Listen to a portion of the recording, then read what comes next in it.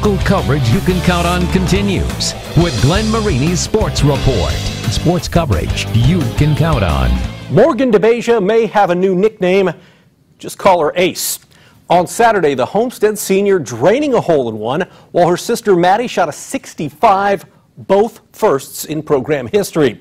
The Spartans scoring a program low 293 at the Hall of Fame Classic in Noblesville. And with that, we're proud to honor the Homestead girls golf squad as your Optimum Performance Sports Team of the Week. Hi, I'm Ron Howard with Optimum Performance Sports.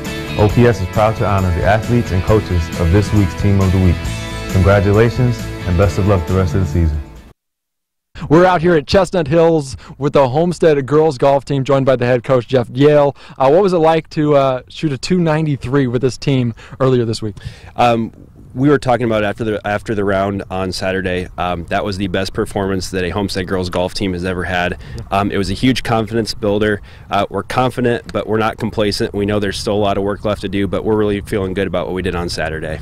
Obviously, there's a 65 on the card, and there's also a 1 on the card. Kind of talk about both those numbers and what it means to this program. Yeah, those are two impressive feats. Maddie's 65 was 4 shots better than her own previous record that she shot as a freshman. We were kind of out there on the course, and I heard she was 4 or 5 under, and I thought, wow, that's crazy. I mean, she has a chance to do something really impressive today, but she just didn't miss a shot all day. She had all 18 greens in regulation. It was just an unbelievable performance.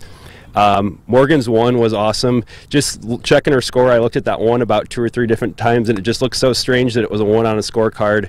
But she's got more bad bounces than anyone I think I've ever coached, and it was just really good to see that happen for her.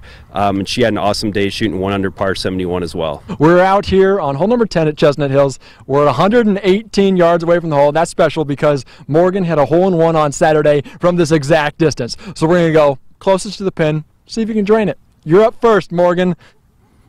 Here goes Morgan. A little punch shot into the wind.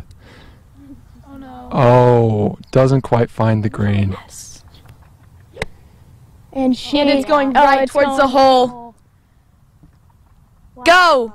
And she hits it to about 3 feet. That is actually a full U. And she thins it probably to about... Got to spin. No? No, that is just fine right there. Sorry, I mean, I could do better at someone else. That's okay. It's a good layup. Here she goes. Also known as a choke by Maddie. She did not walk forward, so that's not a good sign.